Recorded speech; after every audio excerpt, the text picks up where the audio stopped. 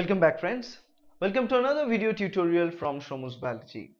In the past few videos, we've been talking about the glycogen metabolism, especially the two parts of glycogen metabolism. One is the glycogen synthesis from glucose, known as glycogenesis. Another one is the glycogen breakdown to produce glucose, known as glycogenolysis. We have talked about those two steps. And we've also talked about a mechanism and in our body how exactly these two steps are regulated with the help of the secretion of hormone insulin and glucagon that helps to regulate the blood glucose level. And we also talked about the two types of energy state in our body, that is high energy state and low energetic state. Now again, in this video lecture I am going to talk about another situation in our body known as gluconeogenesis, or it's also known as neoglucogenesis. Same thing. What is this neoglucogenesis? Now if you look at this name, it's known as gluconeogenesis. So gluco means it's for glucose, genesis means the production. So in this case we are looking at production or generation of glucose molecules. Now from what? Normally what we saw here, there are two energetic states. When our body is undergoing a high energetic state, that means we have ample amount of glucose molecules and we have excess amount of glucose molecules. So what we did here, we store some of these glucose molecules as glycogen in the liver or in the muscle cells. Now later when we require blood glucose, when we don't have a glucose level and the blood glucose level going down, that is a signal that our body receives. So this is a monitor system. In the blood, this percentage of glucose should be present. If it goes down, that's an alarm. If it goes up, that's also an alarm for different hormones to be secreted. Once the blood glucose level goes down, that means we don't have ample amount of glucose, so we won't be able to produce ample amount of energy to support our body's needs. In those situations, that is a part of low energy state, what we need to do, we need to produce glucose, and we need to produce the glucose and provide it to the blood so that the blood glucose level goes to the balance and the body's homeostasis is maintained properly. Now in those situations what we do, there is one way. The first way is a breakdown of glycogen. So glycogen can be broken down into glucose molecules.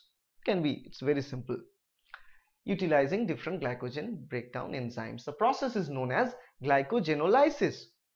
That can generate glucose intermediates which can be utilized directly in the process of glycolysis, because although this process generates glucose 1-phosphate but not exactly the glucose molecules.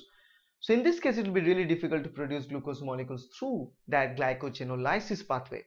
So there gotta be some way to solve that, and the way is gluconeogenesis. In this case we are producing exact glucose molecules from what? The answer is from a very common intermediate, pyruvate. So here we are producing glucose from pyruvate. Now if you remember correctly, we normally produce pyruvate from glucose in one of the very most common and very important step of cellular respiration, that is glycolysis. In the glycolysis pathway, we are going from glucose to pyruvate, and in this process we also generate two molecules of ATP. But in this case of gluconeogenesis or neoglucogenesis, we want to produce glucose from pyruvate, that is gluconeogenesis. So here we are reversing the glycolysis pathway.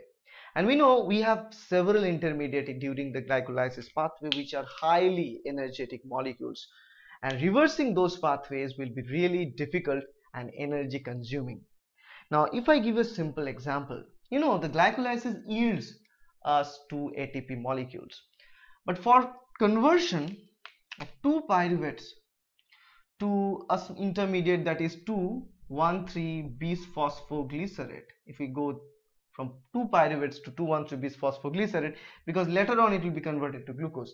Just to go from 2 pyruvates to 2,1,3-bisphosphoglycerate, we need 6 molecules of ATP invested at that point.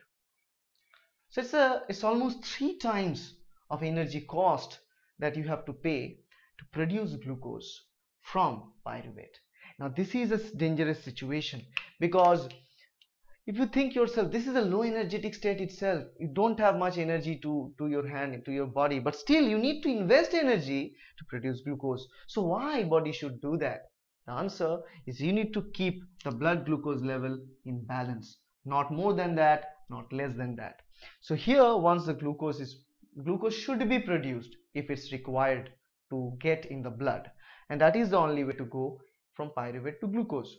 Because if you think of lipid metabolism, because lipid carries a large amount of energy in them, so why not breaking down lipid, why not going to form glucose from lipid? Well, lipid breakdowns ultimately ends with acetyl CoA molecule. Now acetyl CoA molecules cannot be directly converted to glucose in animal cells. It's not possible in animals. In case of us, it's not a possibility. But though acetyl CoA is present, acetyl CoA is already present even after different lipid breakdowns, but we cannot go directly by this process. It's not possible. So what we can do is, even though we have acetyl CoA right after the beginning, right at the beginning of TCA cycle and stuff, it can't be done. So the only way to produce glucose here should be gluconeogenesis, which will save us at a specific point of our life, of our cellular respiration pathway. Now when again we get the energy sources, we replenish that. Now it's not necessarily that the process of neoglucogenesis always work in the low energy state. It's not the thing. The idea of low energy and high energy state is for glycogen breakdown and glycogen synthesis. The neoglucogenesis is linked with the blood glucose level concentration. Try to relate that.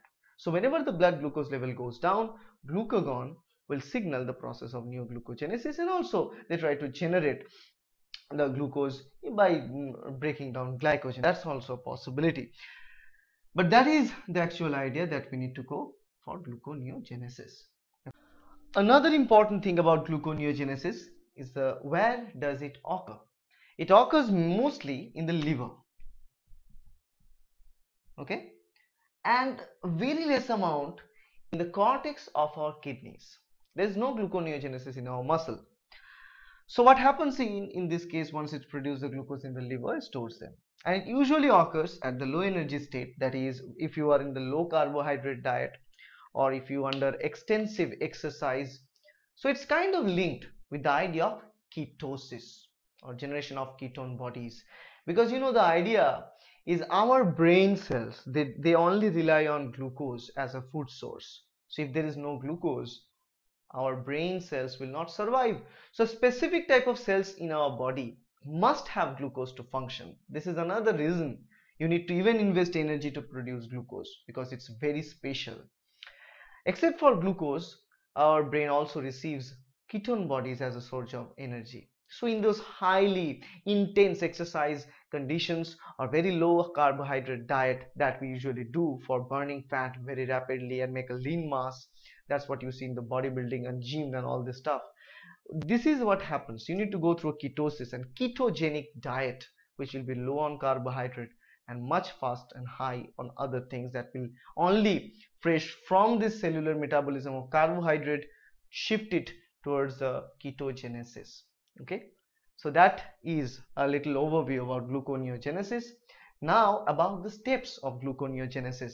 Follow the second part of this video, which is a beautiful animation to explain the steps of gluconeogenesis, and it will be pretty much similar with the glycolysis steps, but few differences and few single unidirectional processes with the enzyme changes. Most of the enzymes will be similar although, so stay tuned.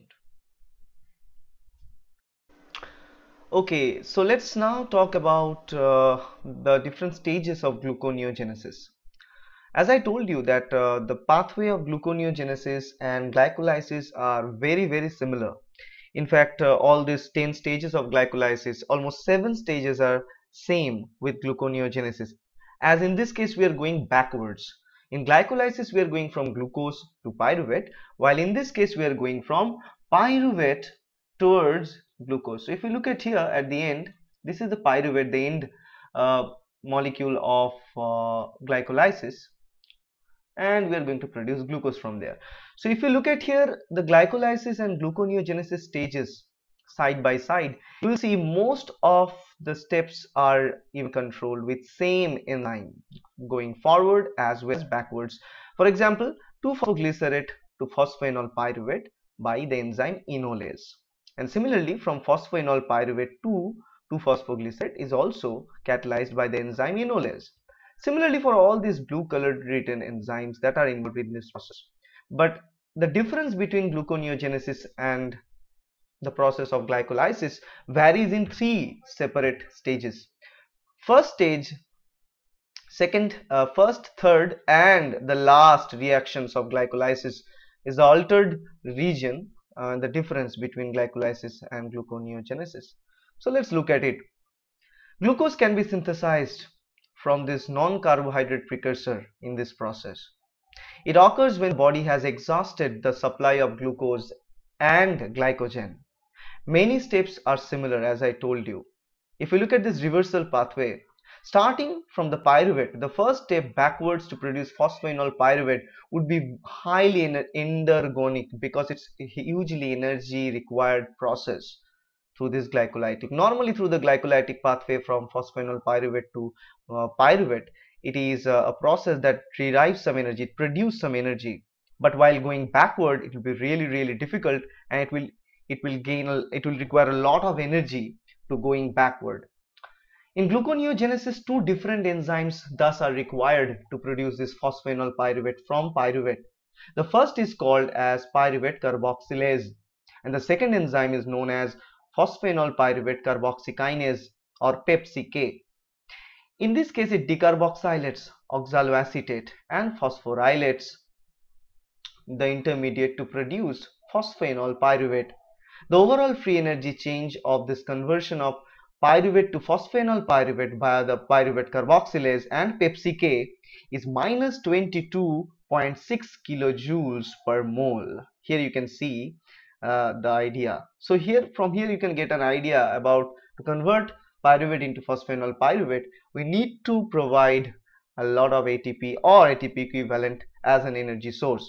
So for the first step or process of converting pyruvate into oxaloacetate with pyruvate carboxylase, we need to use ATP and derive energy from ATP hydrolysis. While from oxaloacetate to phosphoenol pyruvate with the help of PepCK, we need the presence of GTP as a process. The phosphoenol pyruvate to fructose 1,6-bisphosphate in the glycolytic enzymes operate near equilibrium for all the stages. That means if the concentration of phosphoenol pyruvate increases, the reaction will be driven to the reverse of the glycolysis, and that is the rate determining step. To produce fructose 1,6-bisphosphate, the 6 enzymes shown here participate in both glycolysis, which is in forward direction, and in this case gluconeogenesis. Both of them will involve with the same number of enzymes, and similar pathways. The final step in gluconeogenesis involves in 1 isomerization and 2 dephosphorylation. So the isomerization step is catalyzed by glycolytic enzyme, but the other 2 steps use different enzymes. In glycolysis, phosphorylation of the sugar is achieved by simply providing a phosphate group from ATP, and it converts fructose 6-phosphate to fructose 1,6-bisphosphate. But in this case, to go backwards for this process is not that easy, because it will be like difficult in this case, because normally going forward it will give the yield of 24.5 kilojoules per mole, but going backwards will be minus 8.6 kilojoules per mole. So here this reaction as we see, it's exergonic earlier, so the reversal would also be, as you see, the reversal of that 24.5 to 32.9 kilojoules per mole depending upon the step. So in gluconeogenesis, 2 different phosphatases catalyze the exergonic dephosphorylation steps and releasing inorganic phosphate. The first enzyme is fructose bisphosphatase, and the free energy change is minus 8.6. So here you see fructose bisphosphatase enzyme will take out one of the phosphate group, one of the inorganic phosphate group out of the fructose 1,6-bisphosphate and convert it into fructose 6-phosphate. The next step is isomerization of fructose 6-phosphate into glucose 6-phosphate, and that's also mediated by phosphoglucose isomerase, the same enzyme involved in the process of converting glucose 6-phosphate into fructose 6-phosphate during glycolysis. Now the last step is another very similar step like the one just we saw earlier. In this case, the conversion of glucose 6-phosphate to glucose requires another phosphatase enzyme, another phosphatase that is found only in liver and kidney. The free energy change in this case will be minus 5.1 kilojoules per mole. Now this is another reaction where we don't need any ATP because we have a positive value of the del G, so it will go forward, this reaction. Negative value of del G, so it will go forward.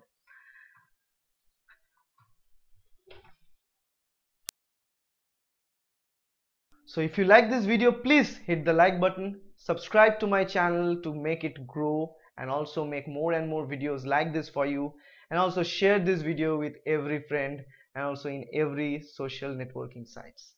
Thank you.